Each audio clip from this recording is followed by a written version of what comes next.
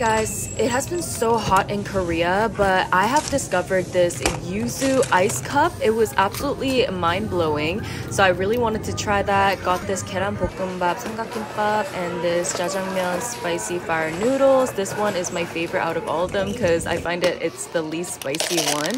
And guys, this ice was literally my favorite thing ever. It went perfectly with this peach Earl Grey tea drink. It added like a hint of yuzu flavor to it, and I just want to go back right now.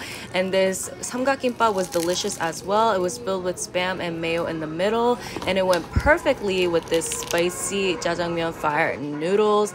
Guys, you guys probably have seen me eat this a million times, but it truly is my favorite, and all of these combinations together really made my night at the convenience store.